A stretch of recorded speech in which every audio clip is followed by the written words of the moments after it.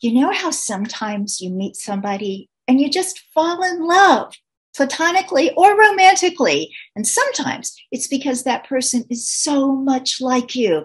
That whole idea of twin souls makes tons of sense. But other times you meet someone who is almost your polar opposite. Maybe they come from another part of the world.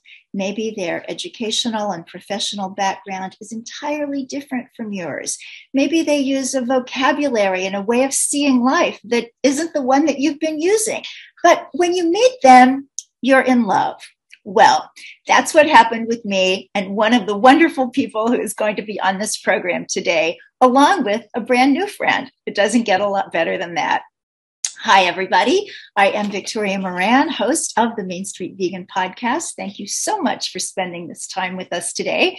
We have the whole luxurious hour to talk about a single topic with two amazing women whom I'll be introducing to you now. The first, Nivi Jaswal, actually is that person that I just knew, oh, we're going to be best friends, even though you have to translate for me a lot of the terms that you use that come from the corporate world and the business world that is not my background. She is Nivi Jaswal, and she has joined forces with Dr. Erin Sinnavae as co-investigators of Project Gaia, a public health research initiative, part of the JIVINITI research program. Dr. Sinnavae is a nurse practitioner with a focus on allergy and immunology. She's based in Chicago, and she is a co-lead of HEAL, a member interest group of the American College of Lifestyle Medicine. Nivi Jaswal is the founder of the JIVINITI research program, and she is based in Boston. She has a corporate marketing and brand management background with consumer packaged goods, life sciences, and media and research experience. Welcome, Nivi and Dr. Erin. Thank you so much, Victoria. Great what to be here. Pleasure. It's so much fun to have you. And now, of course, we're recording these podcasts on Zoom, so you can also watch them if you like, if you want to see what people look like on my YouTube channel, Victoria Moran NYC. So I'm seeing these two lovely women and their smiling faces, and maybe you'd like to do that as well. So let's just start out by getting acquainted. So let's start with Erin, since my listeners and I will be getting acquainted with her for the first time. So tell us how you got from where you started to being a plant-based expert. Sure. Thank you. Again, thank you for having me. It's an honor. I have admired you for many, many years, and so it's thrilling to be here. But I am originally from Nebraska, the middle of Nebraska, which is a farming community. Growing up, we had meals that consisted of meat and dairy every single meal, and it's really the livelihood of the community. So it is unlikely that I would be where I am right now, right? So, but when I went to college, I dabbled in vegetarianism for a little bit. I just primarily because I thought it was healthier. That said, I was not necessarily eating healthier. I was having butter on my pasta, cheese pizza, and that did not result in feeling better. So I kind of went back and forth for many years. And then I met my husband, Tim, who is also, amazing person, but we were both in the military. And so we were bouncing around the country, and anyway, we met, and then we sat down and said, let's watch a documentary. And we picked Hungry for Change. And that was like the moment we changed. We watched Hungry for Change, and then we quickly watched Forks Over Knives. And that really changed our life. We started reading the research and the books that really talked about the connection between what we eat and health. We read things like Eat to Live by Dr. Joel Fuhrman, The End of Heart Disease by Dr. Esselstyn, the China Study, all of those.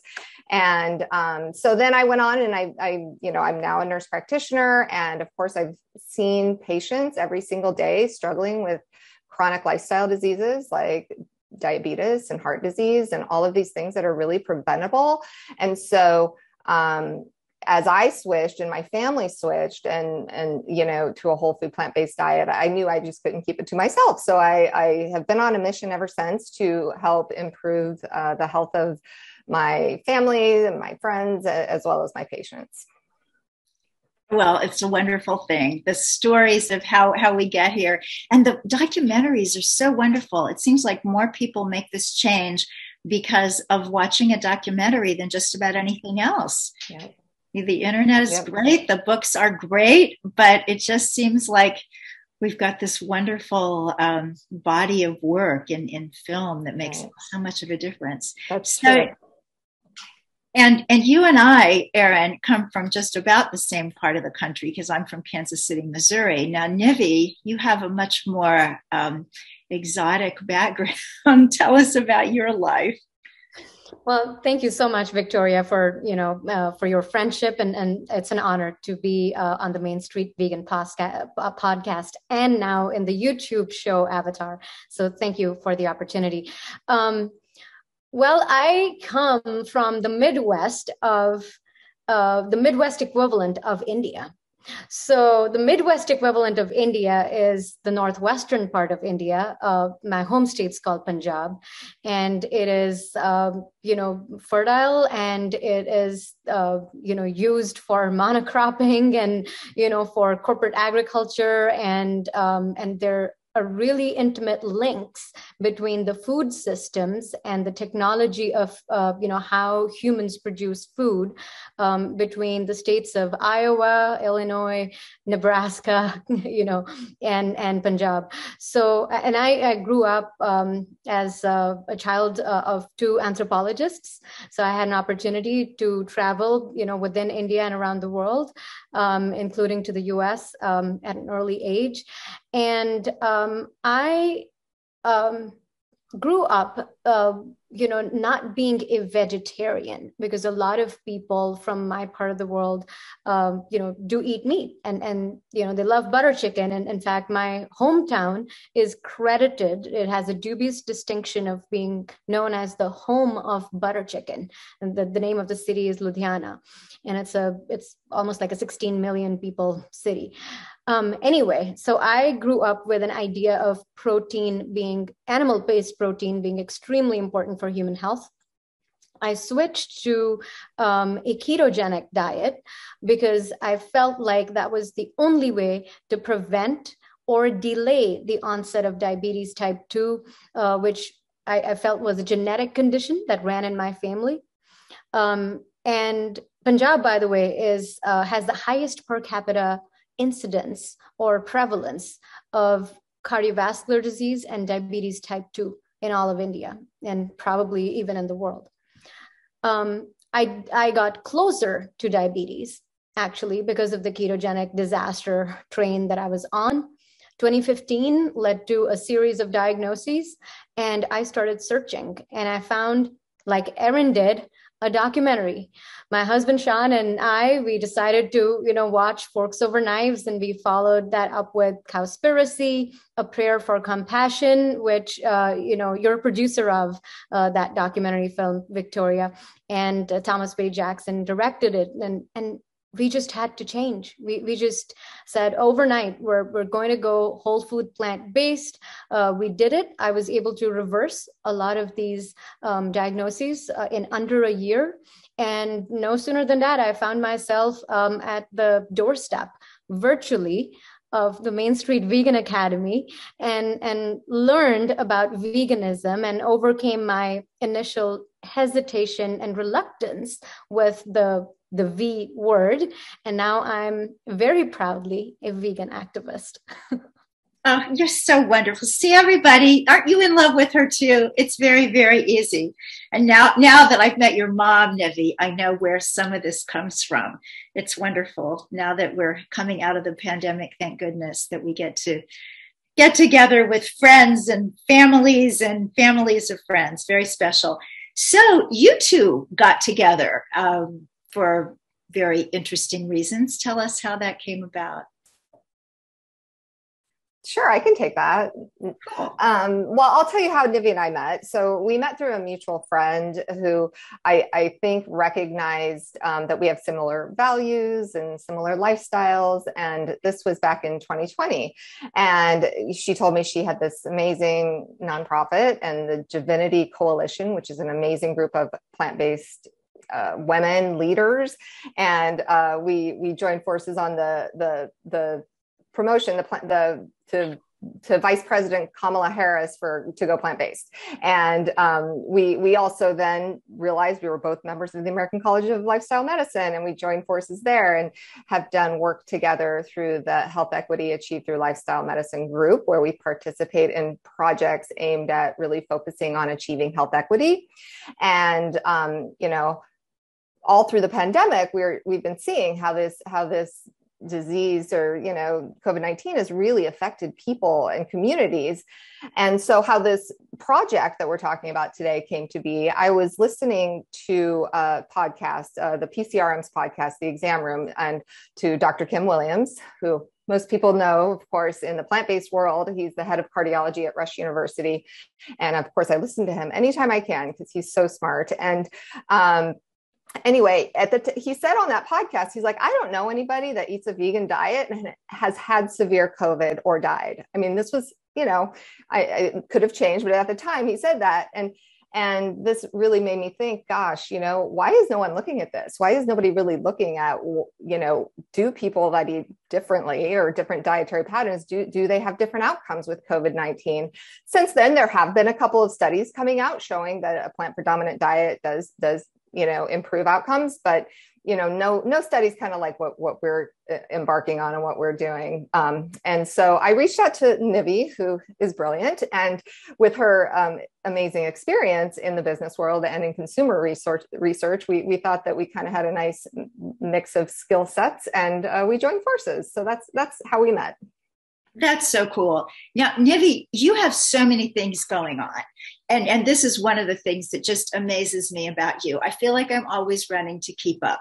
So talk about a couple of the things that you have done under the umbrella of the Versa Foundation, which I believe was the first thing that you incorporated and started with, and then the subsequent projects leading up to the Gaia project.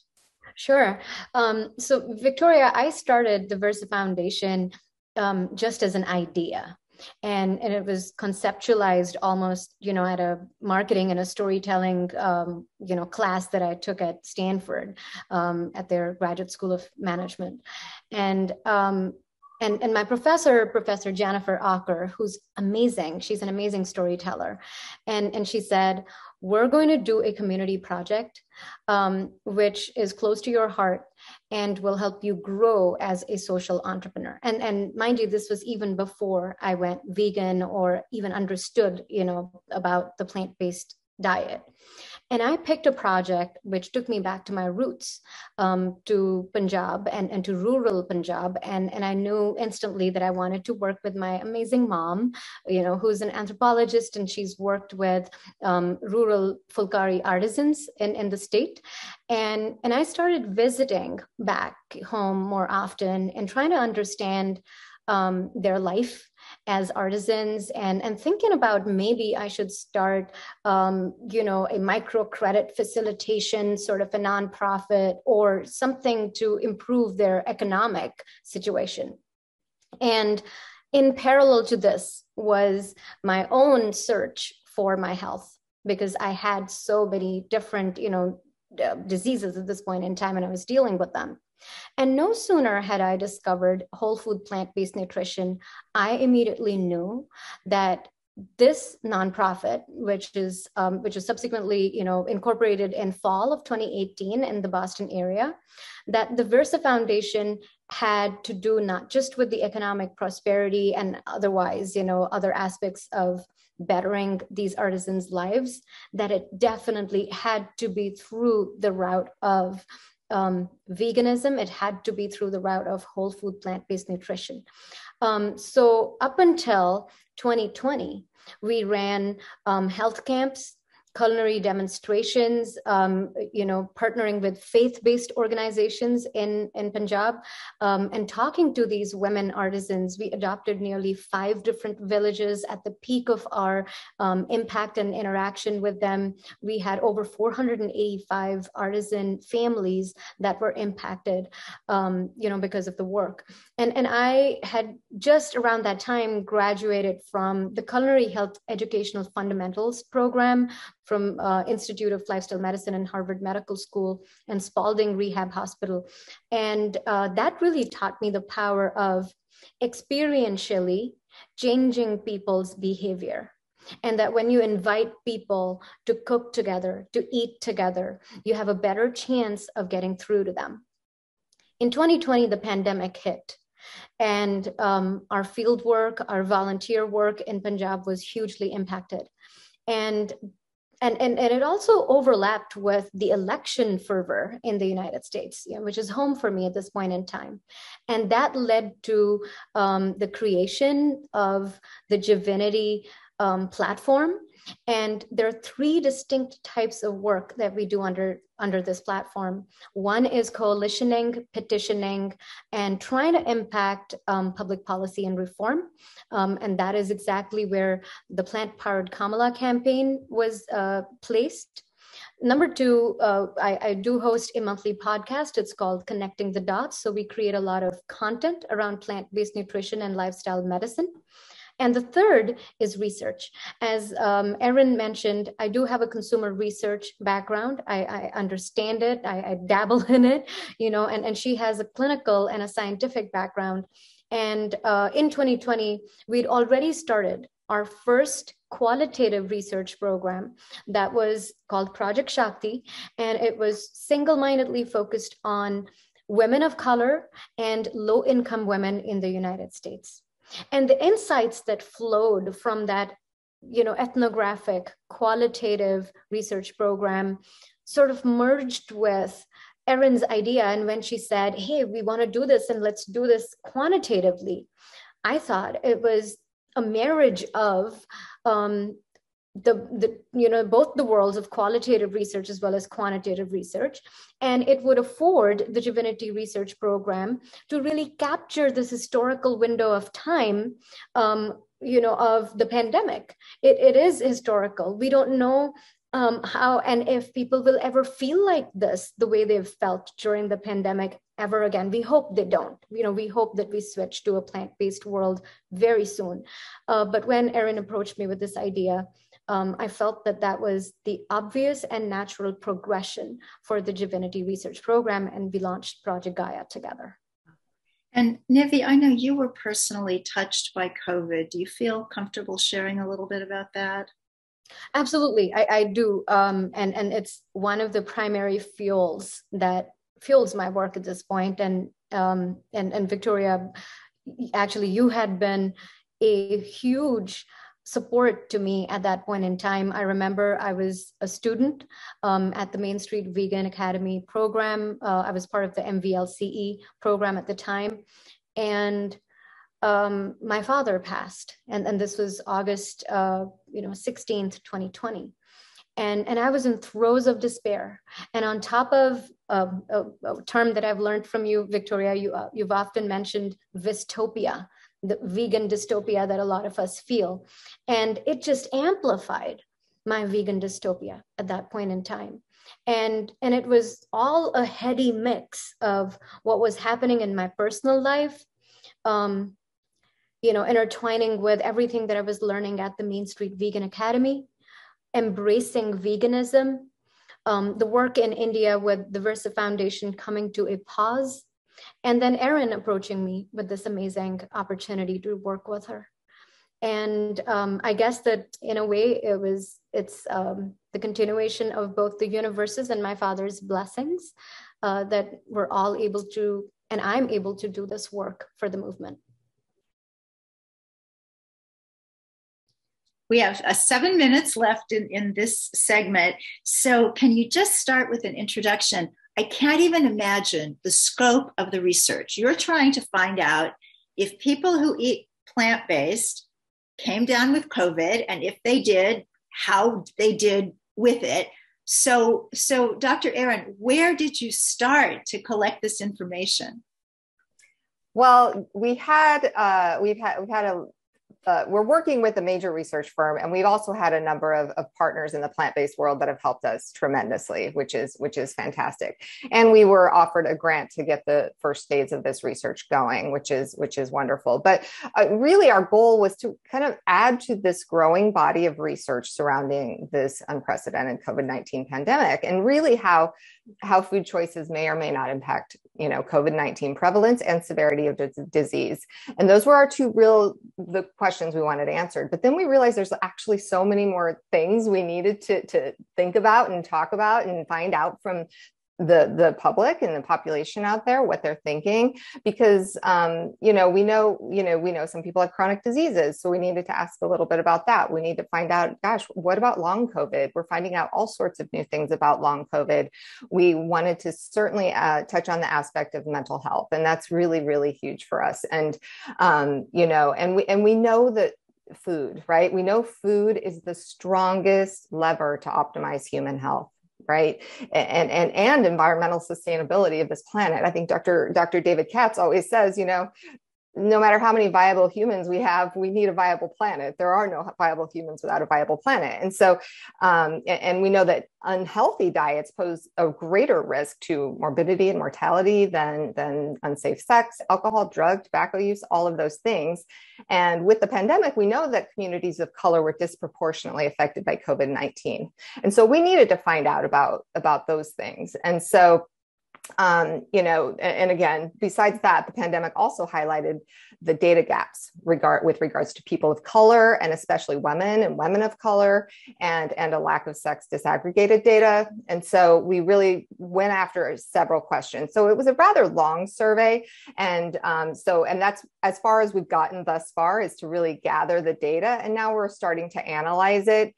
But we're really hoping to gain a lot of insights from this research, to hopefully prevent future pandemics. But if there are future pandemics, we hope to glean some insight into what people can do from a behavior standpoint, everything from protective behaviors to other non-pharmaceutical interventions, that we know that the vaccines are important, but we really wanted to look at things like the social determinants of health, and like income and access to care and employment status and food insecurity and access to healthy food. So our survey kind of encompasses all of those things. And so now it's just a matter of getting into the data and looking at it.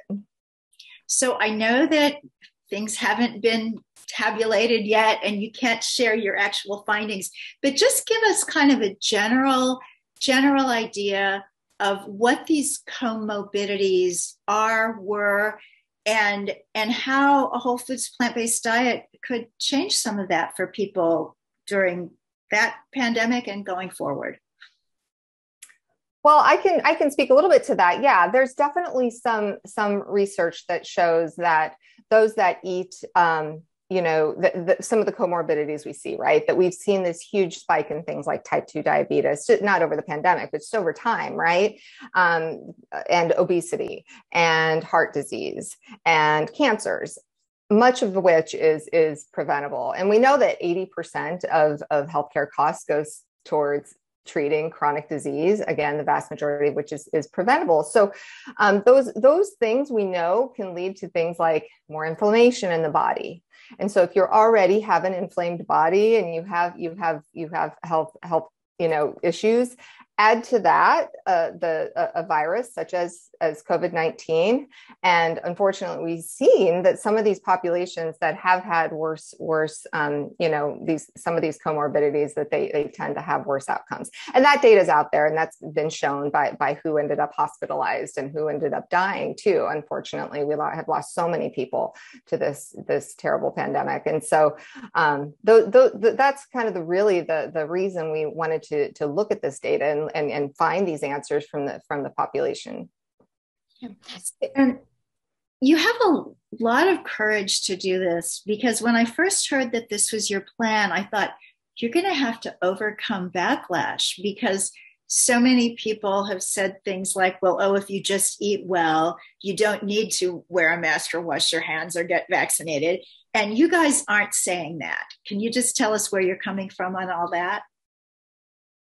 Erin, and then we'll start with Nivi sure. after the break. No, absolutely. No, we are absolutely understand I'm fully vaccinated. My family is, we understand the importance of the vaccines. I work in a hospital. I mean, I work in a clinic setting, and of course we're wearing masks, and I'm definitely those behaviors are tremendously important. And the information that the CDC puts out is tremendously important. And so I'm always watching that myself and giving those recommendations. But a matter of, it's exciting to think about empowering ourselves, right? And I think people really want to know, gosh, besides those things, is there anything else I can do? You know what I mean? Is there anything else I can do? And not only, from what I eat, maybe does exercise help? Do any other behaviors help me that maybe I can have some level of control? I think that's really why we wanted to do this. And so it's not either or, it's both and. Yeah. Oh, well, that's so good to hear. My husband and I actually had COVID in January, Omicron, which is apparently less virulent than earlier strains. And we were both vaccinated as well. And it wasn't bad at all. And my daughter was saying, it's because you're vaccinated. Mm-hmm. And some of my other friends were saying, it's because of the way you eat. And it's like, whatever it is, it wasn't bad. And for that, we can be grateful. So everybody, as we go into break, think of something you're grateful for. That's always a wonderful thing to do. And enjoy these messages from the good people at Unity Online Radio, the voice of an awakening world. And we will be back with more of the Main Street Vegan podcast and these two amazing women from Project Gaia. Welcome back, everybody. And if you are new to the world of Main Street Vegan, please check out all that goes on there at mainstreetvegan.net. We have Main Street Vegan Academy, which Nivi alluded to. This is where you can train as a certified vegan lifestyle coach and educator. We do have another course coming up in October, and that's via Zoom. So wherever you are in the world, you can be part of that. We also have a weekly blog, information about the film, A Prayer for Compassion. And also, you might want to check out something else that's taking some of my time and interest and love these days. And that is the Compassion Consortium. That's Compassion consortium.org. I think saying it the British way makes it easier for people to know how to spell it. Compassionconsortium.org. We are an interfaith, interspiritual, interspecies center for people who want to pay a little attention to their spiritual side in the company of others who also care about all beings and the planet. So we meet on the fourth Sunday of every month, 4 p.m. Eastern time, and would love to have you join us. Do check out the website. It's really beautiful. Lots of inspiration there. And I'm getting a lot of inspiration from this conversation. You guys are absolutely amazing. We are talking about the Gaia Project, which is part of the JIVINITI Foundation and the amazing work of these two very energetic women. And speaking of women, your data, your process here, and the people that you've sought out for this work seem to be largely women. So why? How'd you do that? And what are you finding out? Nivi? Victoria, one of the big reasons, why we felt that this had to be a women-centered, women-led initiative is because some of the early reports that started coming out, during the COVID-19 pandemic in 2020 already called this pandemic a precursor to the pink recession. And what they seem to be meaning with that, by that word, was that women, and especially women of color, were more likely to be impacted, and that did bear out, as the truth. And I know that, and maybe Erin can talk a little bit more to the nature of the infection and the virus, and the fact that it did lead to higher mortality amongst men. But when we look at the number of women that were exposed to it, from healthcare to home care to restaurants to grocery stores, women workers, low paid workers, and women of color. They're on the front lines of the COVID-19 pandemic. So we knew that as we started to gather our data, that it had to be diverse, it had to be equitable, it had to be inclusive, and it really needed to capture what was going on in the country at that point in time and be representative of those who were exposed to it the most, not just physically, but also mentally. And Dr. Erin, what can you add to that? Yeah, well, I think the mental health impact that Nivi brings up is an important thing that we really wanted to look at in this research, and how, the data is really showing that women, from a mental health standpoint, women have fared worse than men, for who knows, a variety of reasons. But really, we know that women are primarily the caretakers doing unpaid work. And then if they are working a regular job, having to do that, as well as homeschool and all those other potential reasons. But in general, when we think about women doing research, right, we know that women have a number of hidden hurdles. In research, there's gender bias, as we know, for years and years and years. This is plentiful and well documented. Even when the pandemic started, not a whole lot of even COVID-19 research was sex disaggregated. I mean, pulling out the different sexes and looking at, is this affecting them differently?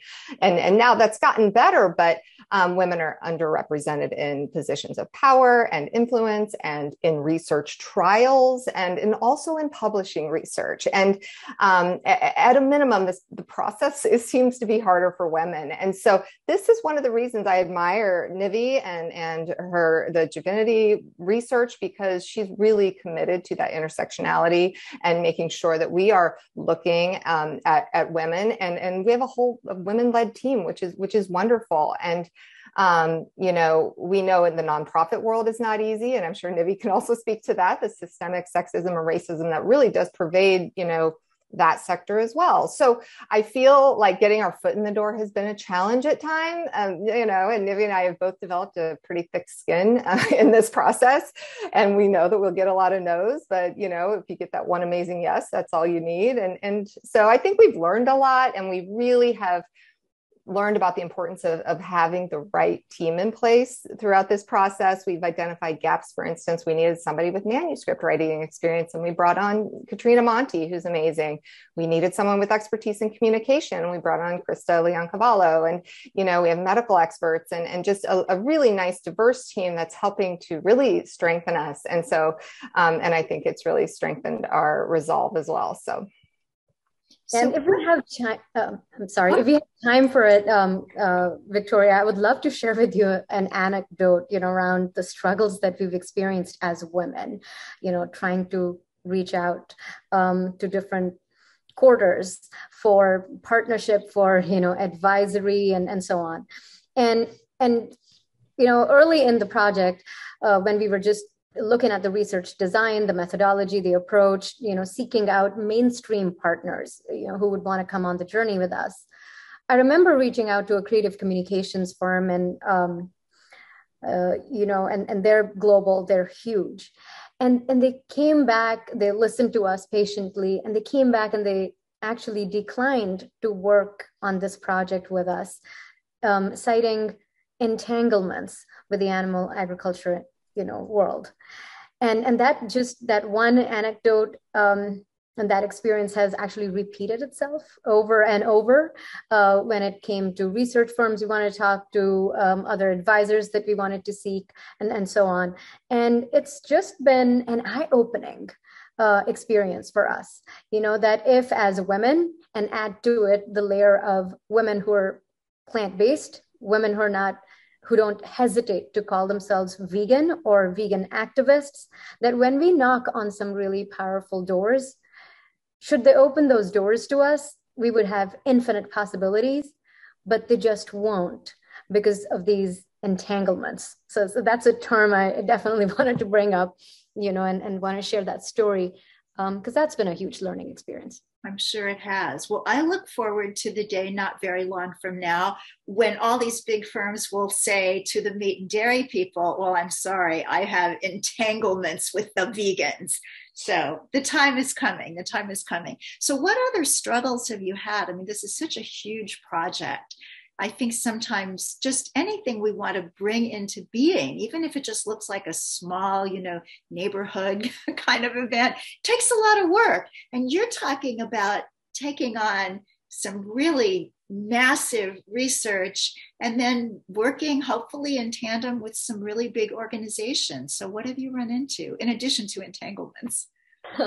Well, we do have the problem of plenty, if I can call it that. We set out initially with a goal of, securing about 2,000 people who would perhaps agree to respond to us, 1,000 who ate animals and 1,000 who preferred to, go the compassionate route and chose only plants.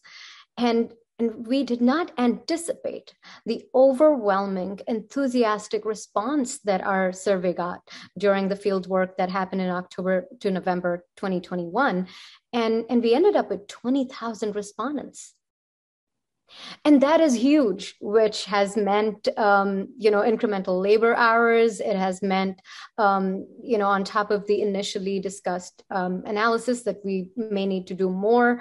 And also, since we're working with primarily a market research firm, we're also, while we have the benefit of their expertise, their experience, their reputation, in the business of consumer research, we're also bringing on biostatisticians, people who understand scientific analysis and scientific research. And that has been, quite a challenge for us to secure funds. It continues to be a challenge, writing grants. We've been told by some philanthropic organizations that we reached out to that research is too upstream. It's not downstream enough for their money set aside for vegan activism, that they would rather spend somewhere else than research. So yes, there have been a plethora, of different hoops to cross, and that has made this experience an adventure. But some of the struggles really emanate from lack of the right type of talent, and also to be able to pay for some of that talent to be a part of our team and help us with this amazing data and make sense of this amazing data that we have at this point. And what's the goal? Once you've made sense of it, what are you going to do with it? Either one of you, or jump in together. Well, I just let Erin talk a little bit about our scientific publishing ambitions, and then I can take on the consumer-fronted campaign aspects of it. Sure.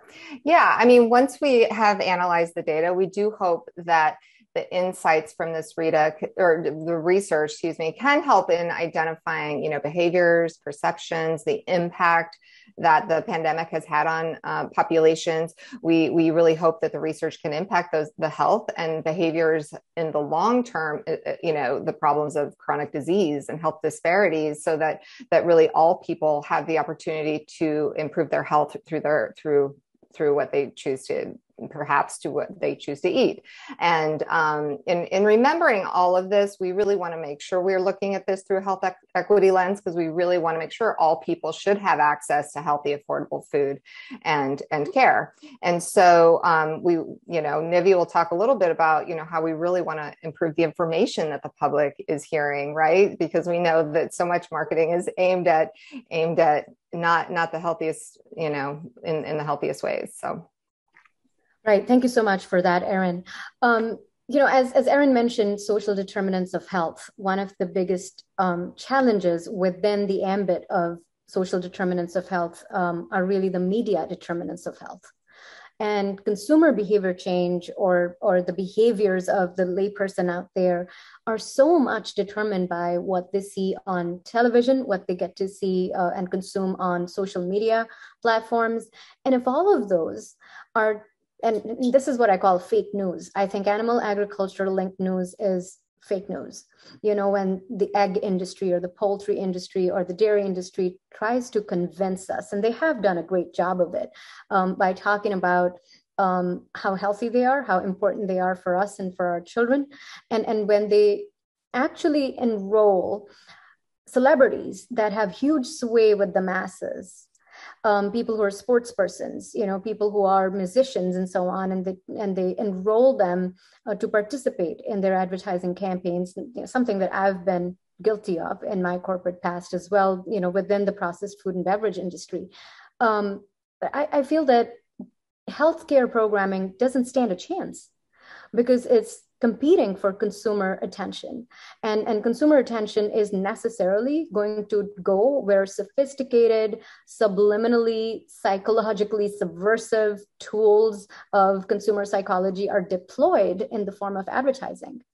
And which is why, in addition to the ambition of publishing scientifically, one of our bigger dream goals is to be able to take our findings, take our data, and convert them into a creative storytelling format, to be able to visualize our data, to be able to turn it to film, who knows, and really talk about how we can improve health education, how we can enhance evidence-based interventions, but how can we also draw upon the modalities and the vehicles of mass media, narrative, and art, to elevate the voice of the published word. Because otherwise, the voice of the published word is limited to elite audiences that have access to advanced education, and it doesn't ever make it to the street.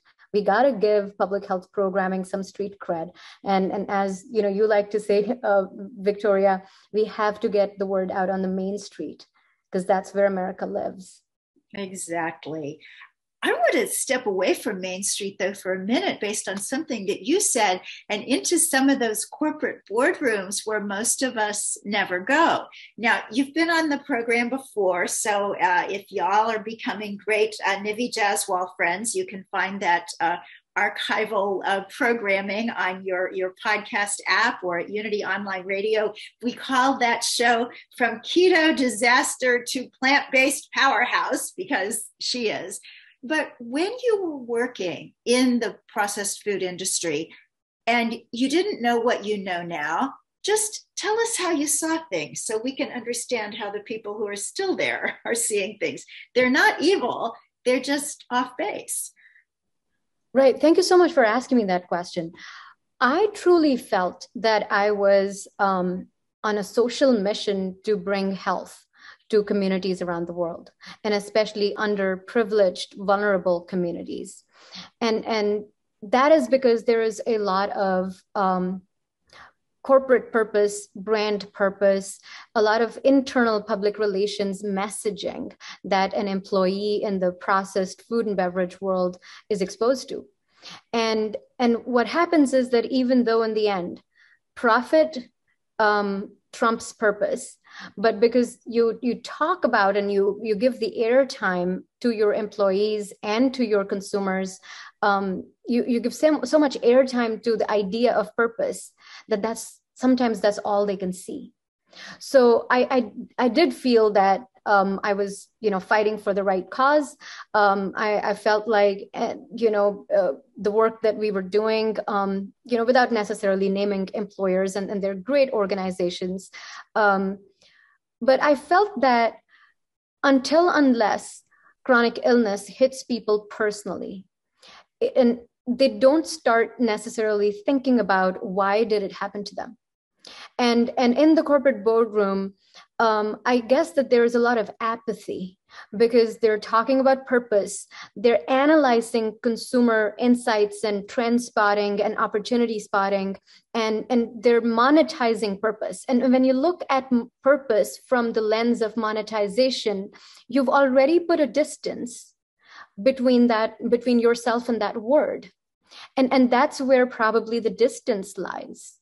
But when you're beset with chronic illness, or when a loved one has a chronic illness and you're trying to desperately seek answers to it, and when you realize that despite your privilege, which I continue to do, and despite all of the exposure to this is the best food, in the world, this is the best organic, grain-fed, pasture raised, Kobe Prefecture imported A5 Miyazaki grade beef that you will only get at Fogo de Chao or some other awesome steakhouses and so on. When you're just so deluded in that and wrapped up in that power hierarchy that tends to surround the corporate ecosystem and the boardroom ecosystem, you're just very far removed from purpose, even though that's the vocabulary you seem to be speaking day in and day out. And I think that's the irony of it, and so my message to people who are still walking around eyes wide shut, inside or outside the boardrooms, is to really think about, what is the purpose? Have you co-opted the corporate purpose to become your own? And if so, if there is a gap, please think about what might be your purpose as an individual, which is, decoupled from and separate from your corporate identity, your CXO or senior vice president, whatever title, or the car that you drive, or the brand logo on your lanyard or your access card into the building. The minute you're able to strip away those layers of ego, you might be left with some raw material to work with. And that is my message for everyone. And I understand it's a lucrative life to leave, but you'll never find the gold at the end of the rainbow unless you go, hunting for it. And you have to really do it with your true heart.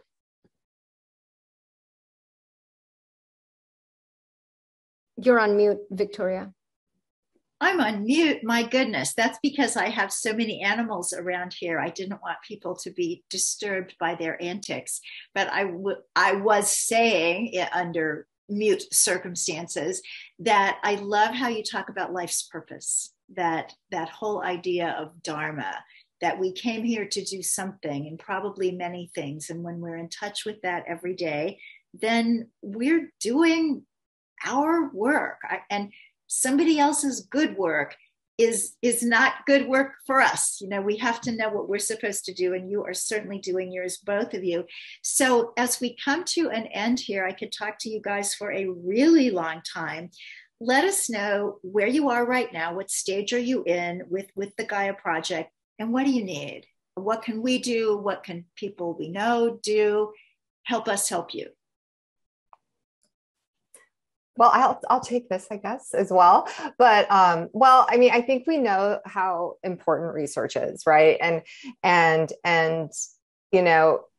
but all research sciences really do rely on external funding, unfortunately. In a perfect world, money wouldn't matter, and all scientific studies would be able to be completed without it, right? But unfortunately, this is not the case. So, we are in the data analysis phase, and that is where we are hoping to uncover, the impact this pandemic has had on the population from our survey, and and hopefully we'll find if there are differences, and hopefully things people can do. But donating to the Versa Foundation is an amazing place to start helping us. That's what we need right now is funding, and we have a great team of people and volunteers that are working with us to make this happen. So that's what I would say we need more than anything right at the moment. And towards that end, we've actually put together a 3-minute short video, which has the entire team. And we've crunched the entire story of why each of us have gotten together and why we're doing Project Gaia. It's been, made by another brilliant person on our team. Her name is Priyanka Nathani. She helps us with social media and communications, and she's just made this awesome scratch film in-house, and that's on our website. It's also on our social media platforms, and it's also on a GoFundMe page that we recently started, looking for any kind of funds, any resources, any help that people who are listening to this or watching this might be able to, give to Project Gaia, and we'll be very grateful for your support. So the basic website is the Versa, VIRSA, foundation.org. And if you want to do /Project Gaia, Project-Gaia, you can go right to the page, and we will put all of that, and in fact, all of the social media information, etc., for this amazing project, Project Gaia. You can also find their work on Instagram and Facebook at JIVINITI, JIVINITI. Now help us out, Nivi, with what that means. I know a jiva is our soul coming to earth. So tell us about JIVINITI. Right. So Victoria, it's a made-up word, but it's a composite word that's, that uses two beautiful Sanskrit terms, as you alluded to the first one, which is jiva or jiv, which is life, wholesomeness, a sense of being alive. And niti, N-I-T-I, is the word for the path, the methodology. So JIVINITI, when you put it together, it's actually just a made-up word. It does not exist in Sanskrit, in and of itself. But it's really the path towards being alive. And that's almost like a summation of everything that we stand for and what the mandate for our plant-powered efforts is. That is so beautiful. You are the only person I know who makes up words in Sanskrit. How cool is that? So just in our last minute, ladies, each of you, just give us a final word. Dr. Erin? Yeah, well, I just want to say thank you, Victoria, for having us and giving us the opportunity to share the work we're doing, and for all you do to help people change their lives and their health for the better. That is so kind. Once I think you kind of get bitten by this bug, it's like, oh my gosh, there's a way to eat that helps others and helps the innocent and helps the animals and helps feed people and saves the planet. And oh my gosh, it clears out your arteries and helps you longer and feel better. It's like, what's not to like? And so I think it kind of lights a fire under us. And speaking of people with fires under them, Nivi, have the last word. Well, thank you so much, Victoria. I just wanted to express my gratitude for having both of us here on your program. We understand that, right now with the ongoing pandemic, with, whatever is happening, the war in Eastern Europe, I just wanted to say that JIVINITI, the Versa Foundation, and Project Gaia stands with the people of Ukraine, and we stand equally with the people of Russia, because we know that none of us wants war. We want peace. We want harmony to prevail in the world. And I do dabble a little bit in Russian, so I will just say, Niet vayne. Oh, Nivi, you're just the best. Thank you so much. I'm just so tickled that we have had this fabulous trio time together today. And I just can't thank you enough for both who you are and all that you do in the world. So thanks also to Unity Online Radio for making this happen, and to everybody who listened. God bless you. Eat your veggies.